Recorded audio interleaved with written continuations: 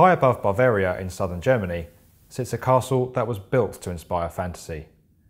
But to construct this breathtaking building in such a unique location, the team faced harsh realities.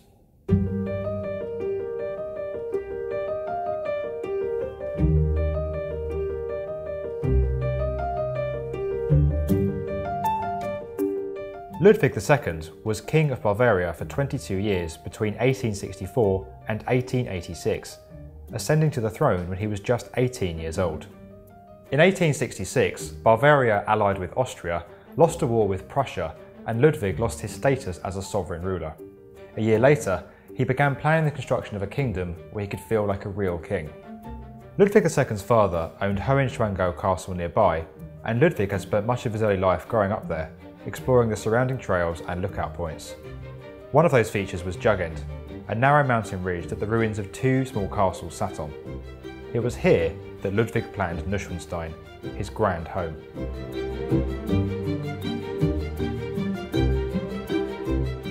Preparation works for the new castle began in 1868, with demolition and clearance of the existing ruins, and an 8-metre excavation into the stone outcrop, creating space for foundations. A critical new access road up the mountain was completed in 1869, and the castle's foundation stone, complete with building plans, portraits of Ludwig and coins from his reign, was laid on the 5th of September. Building such an ornate structure, perched along the sheer cliffs of the outcrop, was extremely difficult. At the time, the construction team were making use of the latest building techniques, including cement for the foundations. The walls were formed with brick, clad with light-coloured limestone. Steam engines drove cranes, powering the stone and masonry materials up the mountainside to the construction site. The gateway building was the first section to be completed, topping out in June 1872. A few months later, Ludwig began living in this part of the castle, overseeing the works. Construction of the main palace started that September. Despite employing what were then advanced construction techniques, the works progressed slower than anticipated. The challenging site was compounded with ever more extravagant changing designs from the king and impossible deadlines that often forced his architects and engineers to work 24 hours a day. As the years went by, Ludwig increasingly withdrew from human contact and the realities of constitutional monarchy.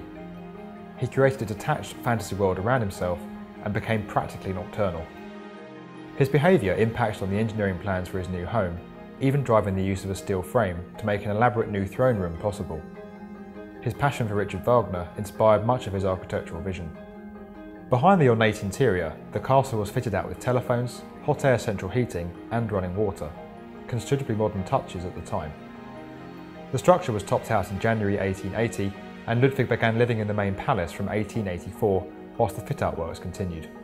The king's increasingly peculiar behaviour led his government to plot a coup against him, assembling psychiatrists who'd never met him to sign a report declaring that he was insane. Against Ludwig's will, he was taken from Neuschwanstein in June 1886 and held at Berg Castle near Munich. He was found dead in Lake Starnberg the next day, alongside one of the psychiatrists, never seeing his castle completed.